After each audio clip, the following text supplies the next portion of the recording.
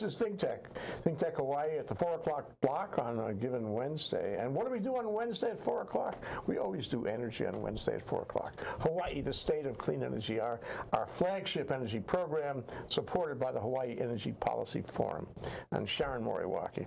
And today we have a beginning of a special month where I'm co-hosting with Marc, and we're talking about HNEI. Welcome to the show, Marc. Thank you. Glad to be here. Marc, what is HNEI? HNEI is the Hawaii Natural Energy Institute. And, you know, it was created by statute, and it's directed by statute to manage the Energy Systems Development Special Fund. That's part of the barrel tax money. And also to develop and leverage those funds and other funds into building solutions for clean energy transformation. And these two young men over here, Matthieu Dubarry and Marc Matsuura, they have something to do with that? They do.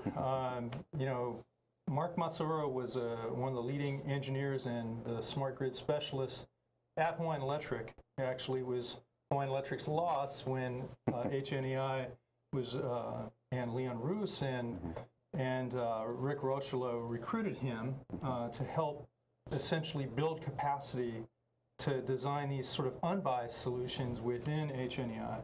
And Matthieu Dubarry, Matthieu, did I get that right?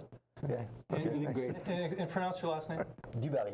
Dubarry. Is one of the top battery specialists or researchers in the world. And this is a forum to actually allow us to present some of the most innovative solutions that are being designed, built, and exported from HNEI. Yeah, you know, well, welcome to the show, Matthieu and Marc. Great to have you here. We like to be near engineers and scientists as much as we possibly can. I'm going to rub shoulders with we're you. good guys. Especially in energy. And the thing about it is that, you know, people don't realize that HNEI is it's a scientific organization. Right. It's at the university. I know this because I ran into you at the university, and there you were, and you said your office was nearby, so I know I have confirmation that it's at the university, and it has been there a long time, and it has been doing, you know, science and engineering around clean energy since the beginning of the clean energy initiative in this state. Furthermore, this is a fabulous laboratory, and so this is where you want to be to do science and engineering around energy, right here in Hawaii. So these guys have a great platform to do that. It's a really important organization, and I mean, you can't even think about clean energy in Hawaii without thinking of HNEI. That's true, and you know, I haven't talked much about this yet and won't actually dwell on it today, but one of the things that caused me to want to branch out from being energy administrator for 5 years, the only thing that could be better than that was to actually be part of the transformation efforts from the inside, the design and also deployment.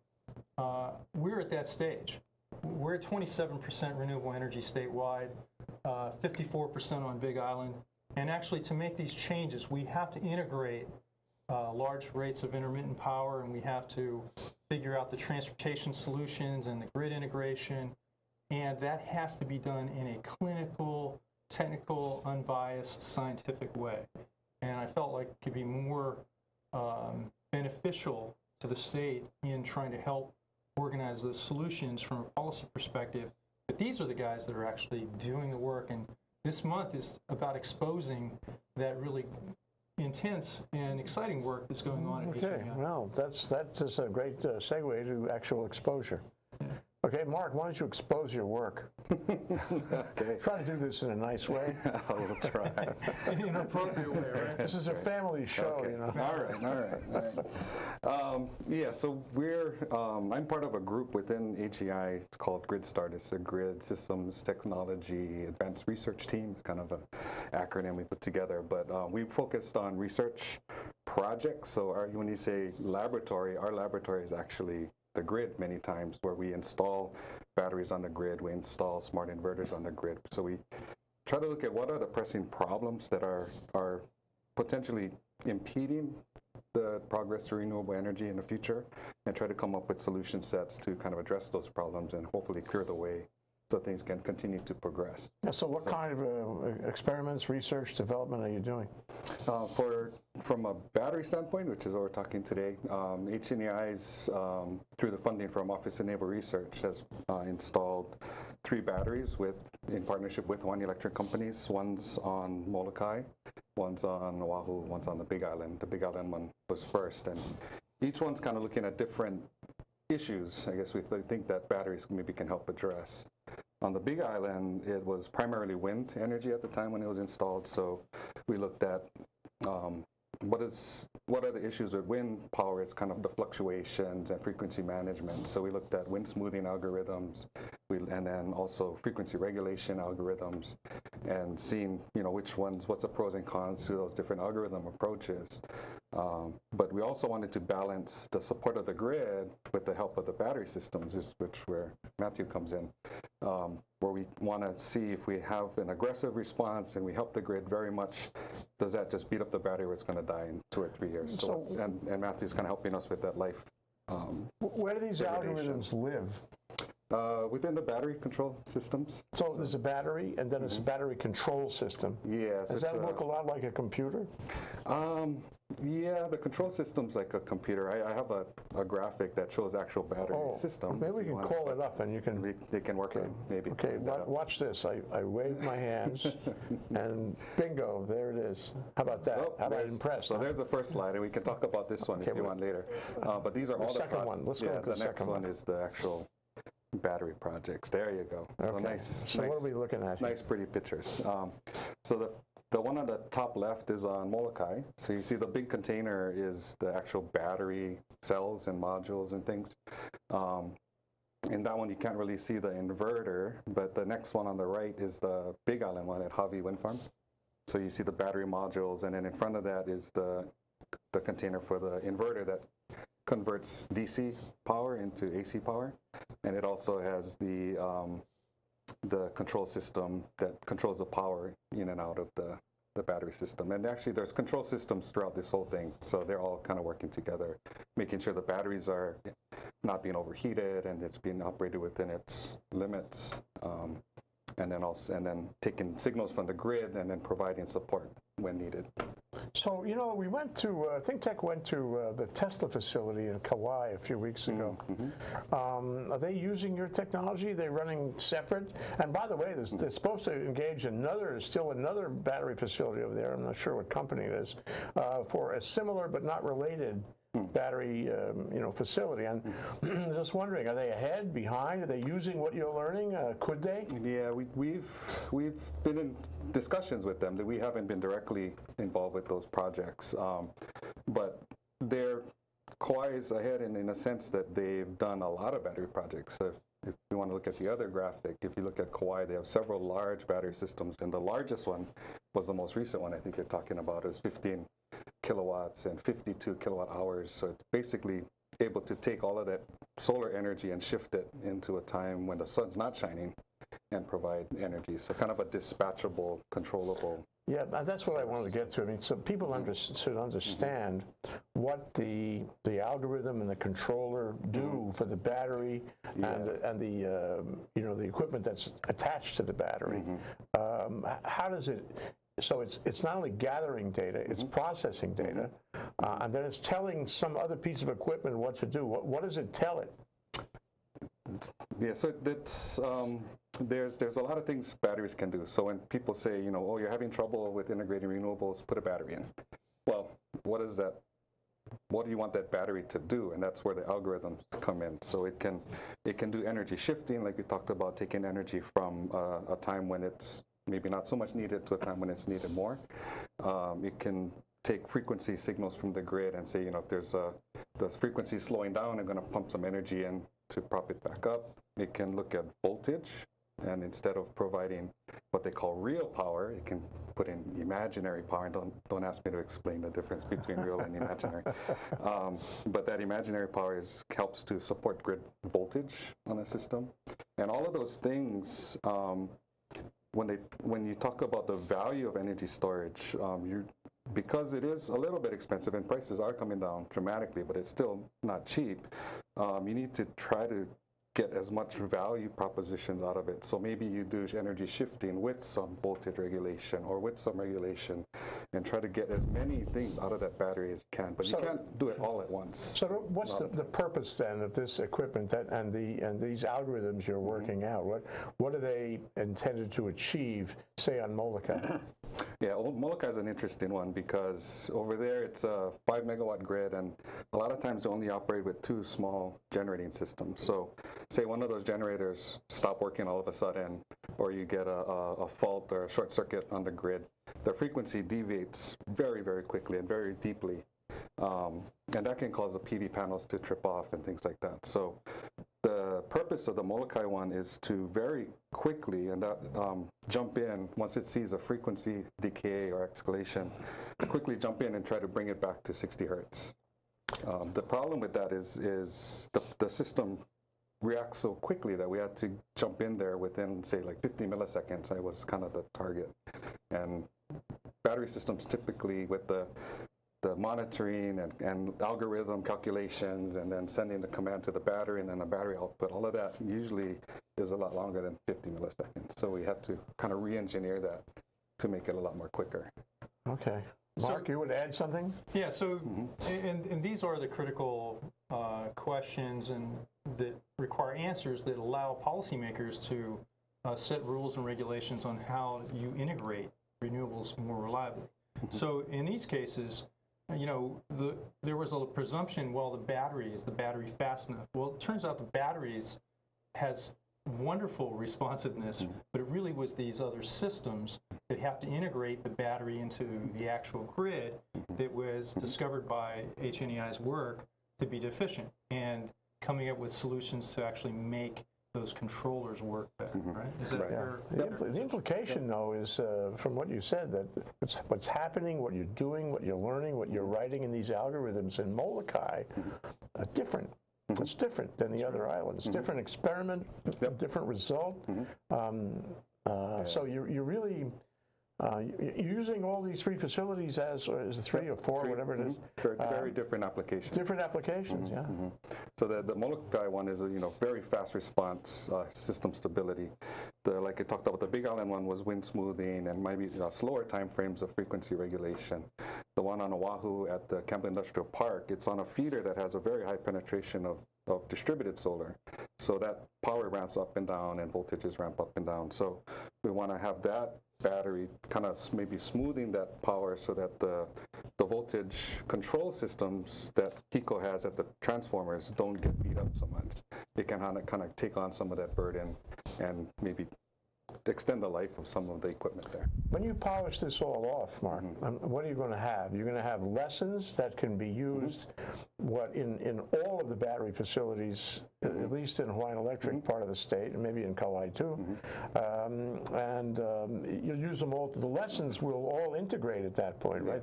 You'll be using the benefit of all of these 3 experimental situations, right? Right. So one of the missions at the university that I've learned since I moved from kind of industry into academia is you have to write papers. So I was just joking with Matthieu about that. Is I'm kind of a project guy, implement the project, get it done, get it working, and then okay, now you have to write a paper. Oh, okay. So I can help you. Yeah, Matthew's very good at writing those papers, so we kind of lean on him a bit. But so that's kind of the grid scale kind of things. We're also looking at the vehicle to grid kind of project. So where you have an electric vehicle, can those vehicles be used to help support the grid as well? Usually they're just pulling energy from the grid to charge. You're working on that too? Right. That's pretty exciting. Yeah, so we have a collaboration project like you talked about with Hitachi. It was funded by the Japan government through the NATO organizations, kind of like their Department of Energy. I think about $50 million worth. And they're trying to now take that research project and turn it into actual commercialized product. So again, working with Matthieu is what he knows about the battery cells and the chemistries, and trying to forecast if we use the car battery to support, say, grid frequency or energy shifting, how does that potentially impact the battery, and how do we make a business case so that the vehicle owner's happy, the utilities owner's happy, everybody's kind of made whole, and we can further advanced. So these papers that you write and will write, they're intended to inform policymakers, but they're also intended to inform the utilities too, because somebody at the top of the utility in some engineering capacity has got to make equipment choices and connectivity choices and so forth. So it's really for everybody, no? Yeah. And it's a key thing, Jay, that if the information is viewed as credible, if it's presented in a scientific way, and it's done in a peer-reviewed journal, if it's done in a major conference, if it's done on an appropriate forum, a meeting of scientists within a company or before the Public Utilities Commission, they can integrate those recommendations and make changes. Yeah, so we're all on the same page. That's right. And we're all working at the best level we can work at. This may result in standards, it may result in new technologies, it may result in more efficient technologies. All of those things improve essentially the way this system works.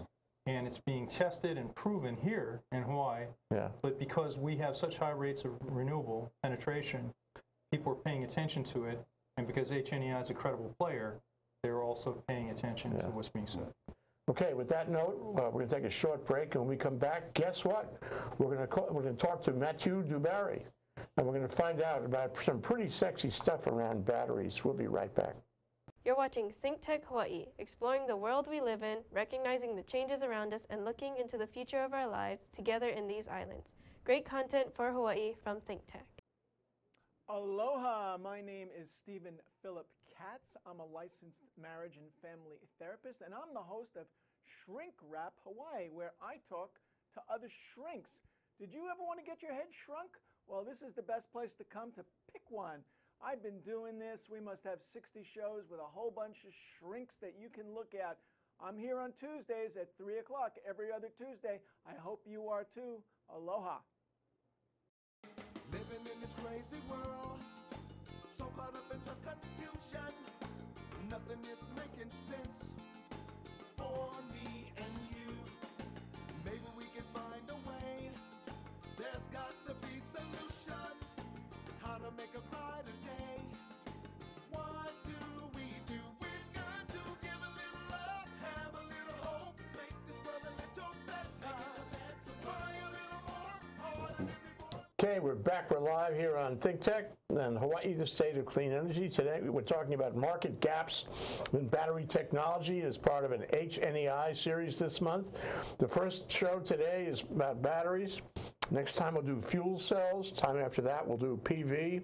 And time after that we'll do fabulous innovation in other areas too. Marc is helping me do these shows. He is the organizer of this month's study of HNEI. So, and our guest today, we've heard from Marc Matsuura, who works with, I guess, experiments involving, integrating the batteries and the grid.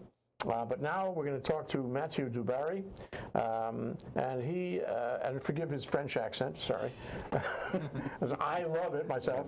We're going to talk about some experiments that he's doing in order to try to understand batteries, the care and feeding of batteries. We need to know a lot about that. Tell us about your work. Yeah, so my main goal is to help Marc and to help our project to understand batteries better and to be able to diagnose them when they're on the field. So it's really easy to diagnose a battery if you can open it and do a lot of stuff to it, but when they're on the field, you cannot do that. So you need to develop methodology so you can understand the battery better, control it better, and make sure that everything is safe and everything is fine. And when Marc talks about the different applications, understand which one is more beneficial for the battery or not. And when Marc says a battery, for me, it's not really the case. When you talk about those BSS systems, in reality, you have thousands of batteries in there. A battery is just 4 volts for a lithium-ion battery. So if you want a megawatt-size system, you're going to have several thousand batteries in there. We went over to, I told you, we went over to Kauai. We saw the Tesla facility, and in these steel boxes, there's millions of batteries. Maybe little ones. Yeah, Tesla especially took the way to use really, really small batteries, the same as in laptop computers. Yeah. So basically, we're trying to understand how they degrade depending on the application. And we started working on vehicle to grid 2 or 3 years ago, starting from the idea that the utilities say, oh, it's going to be great for the grid. But I wanted to look at from the EV owner, is it worth it in terms of battery degradation? Meaning that you're going to get some money to feeding the grid, but is it worth in terms of additional degradation of the battery? So we did a study on that we just published recently. And for the battery we tested, and again, it's every battery is different. So we just tested one for now. It seems that the incentive is going to need to be pretty high for the consumer to be willing to do vehicle to grid. But we need to do that again on different chemistries, different applications. We only did one case figure. We need to do much more to really understand and help making policies on whether or not vehicle to grid can be a thing for the Clean Energy Initiative, or if we need to think about something else, add more storage to the grid, because people just won't do it. But part of your analysis is economics, the cost, huh? Well, not me directly. I'm trying to help them have a better understanding of batteries. Most of the models right now use black box battery models that are not realistic, and especially not for the Hawaii application, where we're not using the battery the same way they might in some other area. So trying to help them understand batteries better, give them a more accurate idea of how the battery is going to degrade, how fast, and so they can adjust their cost model. That's not my job, that's their job. But I really like that working, and that's why with HNEI, where we have experts in all those fields to be able to collaborate, to have those real deep understanding of the entire aspect of the thing. On your writing papers too? Yes, I do, yeah. So you're a long-term, as opposed to others at this table who came from the utility, you're a long-term academic researcher. Yeah, I've been an academic for a long time, and I intend to try to make it stick for the next 25 or 30 years until I can retire. It's getting a bit hard these days. So tell us what you've learned. I mean, because what it sounds like is that we need to know the best batteries. I mean, the best batteries, how they're made in material science, and how they're connected, and how they're configured, and all that, so we can tell policymakers what to focus on, and utility companies what to focus on. One of the main problems right now is how to control those several thousands of batteries, and the way they control right now is really not that good. You're going to hear about state of charge. It's the way to know how much charge you have. These are the same controllers that Marc was talking about. And I'm trying to improve them, because right now the algorithm in them, they're working okay, but they're not working great. And so what happens is you keep a lot of capacity buffer on your battery so you don't go into the danger zone. But that also means that you're not using your battery at its fullest. So we actually developed some new algorithm to control battery better, and we patented it a few months ago, and now we're trying to validate it. And it's great to have Marc and all those. So you guys work together on this. Oh, yeah. Your algorithms and your material science. Yeah. I'm actually testing a lot of algorithms on the BSS system, which is great to be able for me to, when I'm testing small cells, to be able to apply the same idea on a 1 megawatt batteries. It's a great way, and that's what the work of HNEI is great, is we can take an idea from really the smallest scale. We make batteries that are that big, and we can test it on a megawatt battery just a few weeks later. So it's when you learn the truth of it. You need to. So on the one side, you want to be efficient. Yeah. You want the battery to deliver. On the other side, you don't want it to deliver so much so that it blows up. Yes, and you want to also to diagnose it, but you don't want to consume too much power making the diagnosis. If you think of an electric vehicle, if you spend half of your capacity trying to understand the battery, then you're losing half of your driving range. So it's important to have methods that are accurate, but also really mad in terms of resources, so we can diagnose battery without using the capacity of the battery itself. And so a big part, as we discussed earlier, a big part of this is testing and measuring and having sensors and reading every little detail about that battery and how it's delivering or not. What do you use? I try to go away from sensors, just because when you have 2,000 batteries in a battery pack, if I call those guys and say, too many sensors. Yeah, I know, too expensive. So I developed method just to look at the voltage of a battery. And if you're a material scientist, if you understand the electrochemical reaction in the battery and you track them, you can have a really accurate diagnosis without the need for any additional sensors, any. So you're just looking at the current, you're looking at the voltage. The voltage, yeah. And then when you have the numbers from the voltage, that's data. Yeah. And then you have a computer somewhere that is analyzing that data and giving you some conclusions. Huh? Yeah, we're trying to have that. Right now it's mostly by hand. We're going towards automation right now, and the patent is one way, and we have some of the methods to automate that. But yes, mostly that is from the material science under it, from the voltage response of a cell, you can learn all you need to know about the cell degradation without having the need to destroy the cell or add any sensor. So what have you learned so far? Well, a lot of the problem of batteries come from the lithium inside. You have a set amount of lithium in the battery, and that lithium gets consumed by some parasitic reaction through the edge of the battery, and that's mostly why you have some capacity loss. If you have only that, it's fine. If you start losing negative electrode, that's when you get at risk of lithium plating and all those kind of reaction that can be really dangerous for the battery later on. But and then you can find a way to prevent that. Not really. We can track them and we can flag ahead of time. I can call Marc and say, stop the BSS right now, change that module, because we are getting into the dangerous territory where we think plating is going to start, and so that module might be at risk of bursting into flames soon. But at the end of the day, that'll be automatic. Hopefully, yes. So you don't have to call Marc. You just send another device's signal, Probably, and it actually works faster than Marc could do it. Yeah, maybe. And one of the other things that Matthieu is doing is trying to find greater value in that battery pack. So, like in vehicle batteries, they get discontinued at 80% of its degradation. So, there's a lot of good use. What are some of the things you're doing there? Yeah, no, and absolutely. And I saw last week a press release from Tesla. One of the main problems is we talked about the state of charge meter, and that thing gets really inaccurate with time. And so at some point, you can have a case where your car tell you have 30 miles left, where in reality your car's going to stop. And I saw a press release of Tesla that happened to them.